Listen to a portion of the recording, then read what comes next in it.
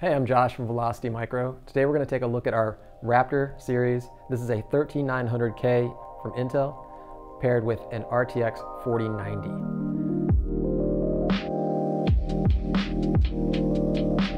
So one thing about the 13900K that I want to mention, this is a brand new processor. It's a 24-core processor. It's uses Intel's hybrid technology. So that's 8 P cores and 16 E cores. We've got a custom overclock on this one. So we've got the initial 2 performance cores running at 6.0 gigahertz. So we're gonna run some benchmarks here in a second, but I just wanna talk about some of the specs here. We've got the RTX 4090 that I mentioned. This is the PNY version of this card. The reason we're using the PNY version is because it's a little bit smaller than some of those bigger cards that you've seen.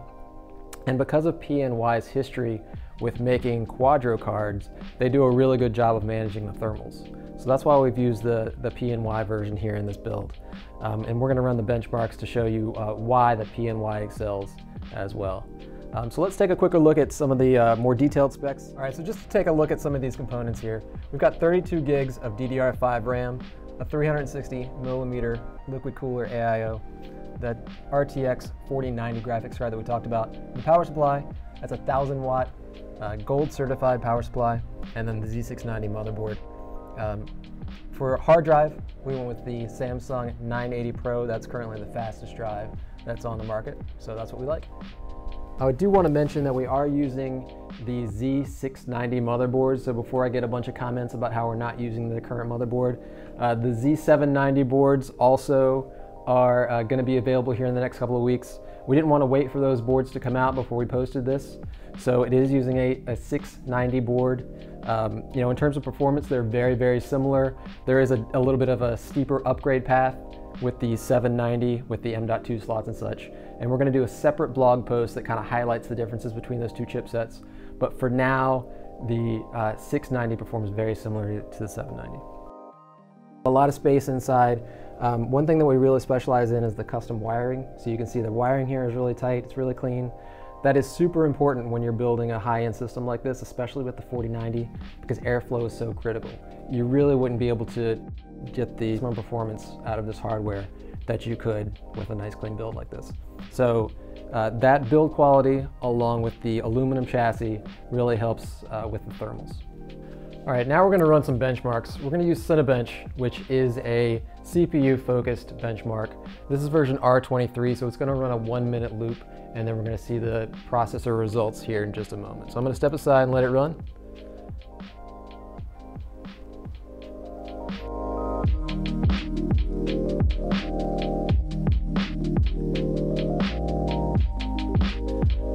All right, so here we've got some results. We see we've got a score of over 41,000 in Cinebench here. Just for some comparison, if you want to look at the AMD Threadripper, this was a 2990WX. That is a 32-core 64 thread, and the 13900K got a score that's over 25% higher. You know, you can look at some of these older gen Intel here as well, and you know, the scores aren't even really comparable. We got 4x the scores in terms of CPU performance. So if you're looking to upgrade now, I mean, this is a really significant CPU performance upgrade.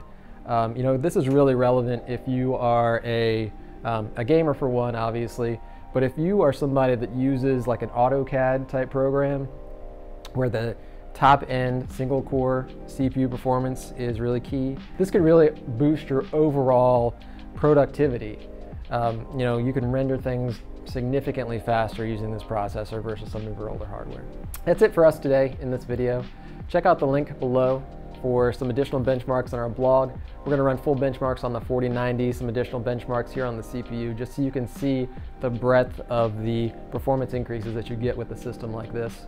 If you have any questions, feel free to reach out to us directly. You can post a comment below, or you can check out our website at velocitymicro.com. Thanks a lot for watching.